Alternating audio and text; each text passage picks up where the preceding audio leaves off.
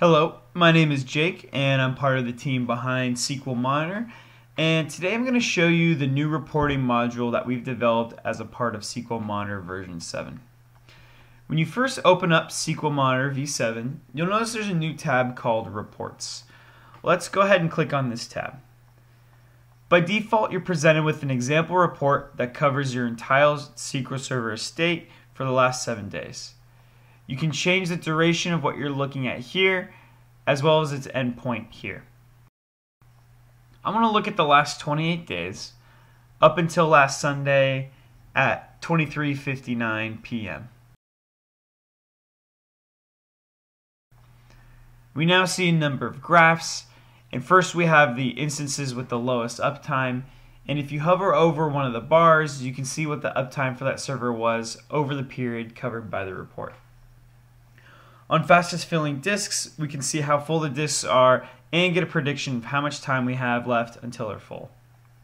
For this disk, it's predicting that it's going to fill up at 9 days left at the current rate. So this is something that we're probably going to want to look into, or even potentially start ordering more disk space. Also, if I'm not interested in this orange line, for example, I can go ahead and turn it off if I'd like. The next panel is the longest running queries. It displays the query, the server, and the total time this query has run over the reporting period. The alert summary shows how many SQL Monitor alerts have been raised, as well as their severity. We can also see how the system's performing compared to the previous 28 days. Obviously, this estate is having a few issues this month. Underneath is a summary of the main types of alerts being raised.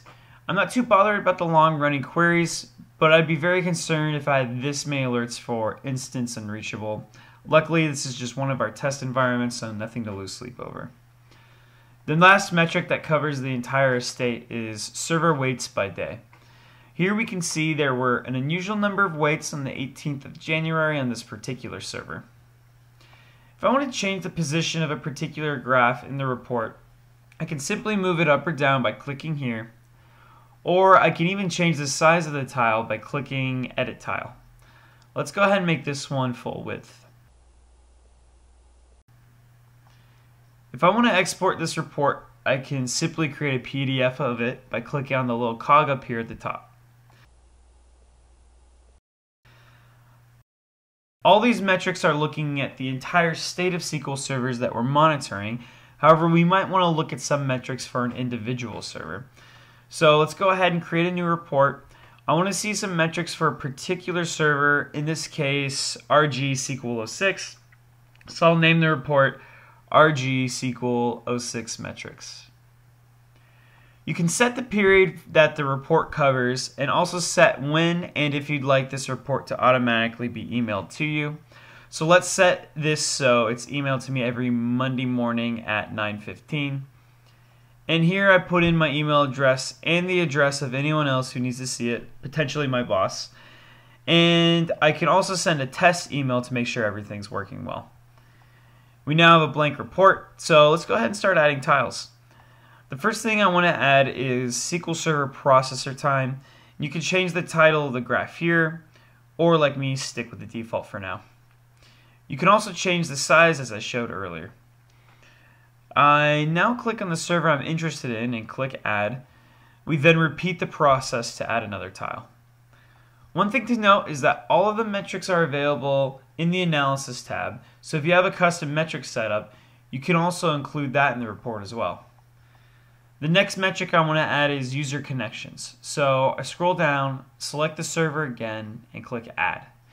And you can continue this process until you've added the metrics that you need and customize the metrics as well. So I can, if I want, also incorporate summary titles in the report. So if in this report I wanted the alert summary, I can add that as well.